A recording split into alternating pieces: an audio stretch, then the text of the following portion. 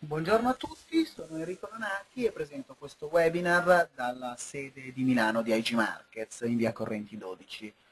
Lo scopo di questo webinar è quello di capire come funziona il sistema di marginazione con IG Markets. La prima cosa che voglio sottolineare è che la marginazione non è un costo, bensì è una garanzia. È una garanzia che IG Markets vi chiede per poter aprire le vostre posizioni e quindi è un qualcosa che IG Markets blocca sul vostro conto in termini appunto di garanzia. Da quella che è la richiesta di margine nasce, o meglio si sviluppa quello che è il concetto di leva. La leva come si ottiene? Si ottiene dividendo 100 per la percentuale di marginazione richiesta. Vi faccio un esempio molto semplice. Supponiamo che la richiesta di margine sia il 10%, si fa 100 diviso 10 uguale 10. 10 è la leva che avete su quello strumento finanziario. Ora, vediamo come potete vedere attraverso la piattaforma di IG Markets quelli che sono i margini che noi richiediamo. Vediamo ad esempio un titolo azionario come Fiat. Prendiamo Fiat, visualizziamo i prezzi.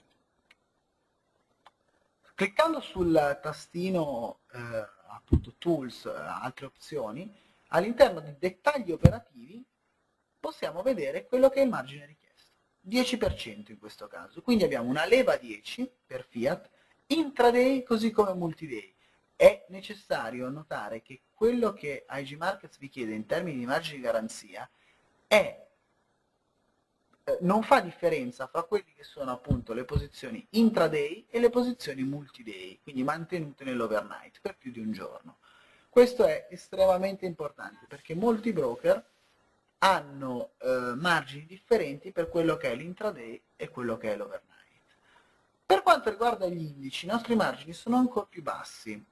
Prendendo ad esempio il contratto sull'Italy 40, che è il nostro CFD sull'indice italiano, l'SP MIB, ci rendiamo conto che è estremamente basso e nel caso specifico, parlando di un contratto mini, si parla di 1500 euro a fronte di un controvalore di 20.400 euro in questo momento, perché sappiamo che il contratto mini, lo vedete qua, vale 1 euro per contratto.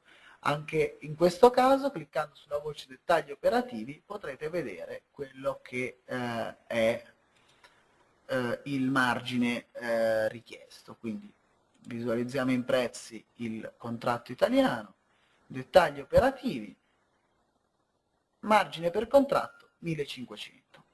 Perfetto.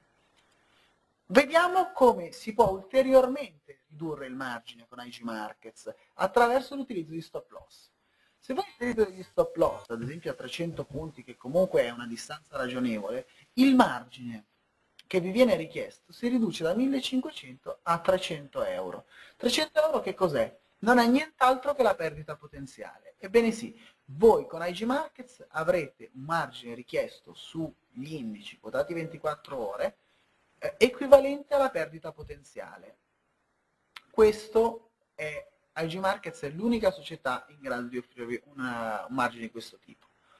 Per quanto riguarda altri strumenti come le valute o le azioni, c'è un piccolo fattore di slippage che che andiamo a richiedere oltre la perdita potenziale per quanto riguarda i requisiti di margine.